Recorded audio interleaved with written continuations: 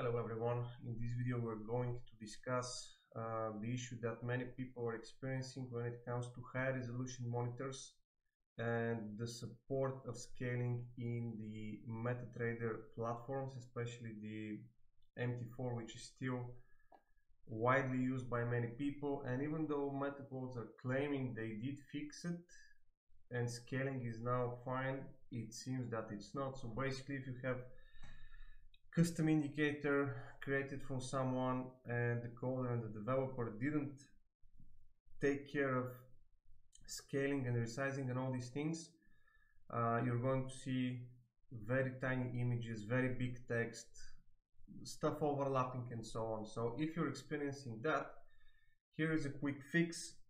What you need to do is find your platform. Inside the program files, this is where the installation files are. After installation, this is what you're actually running, right? The terminal exe. Usually, if you didn't do any modifications, this is inside program files, and then you find your installation platform. If you're not able to find it and you have the platform running already, what you can do is just click on the running platform, right click here, right?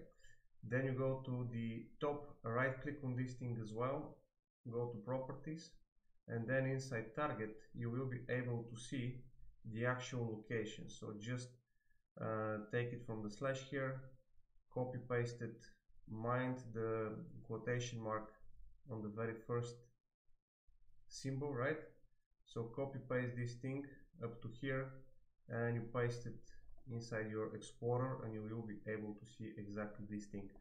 So once you find it, right click on terminal.exe, go to properties, then you go to compatibility, change the DPI settings. This is the button right here, and on the new window that appears, check mark this option, high DPI scaling override.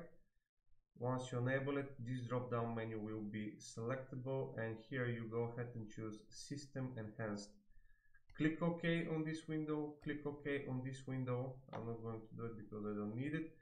And then just close your platform to restart it, and the new settings will take effect, which hopefully is going to fix your issue. Okay guys, so that's it. If you have any questions, please make sure to leave the comments below and I'll be happy to reply.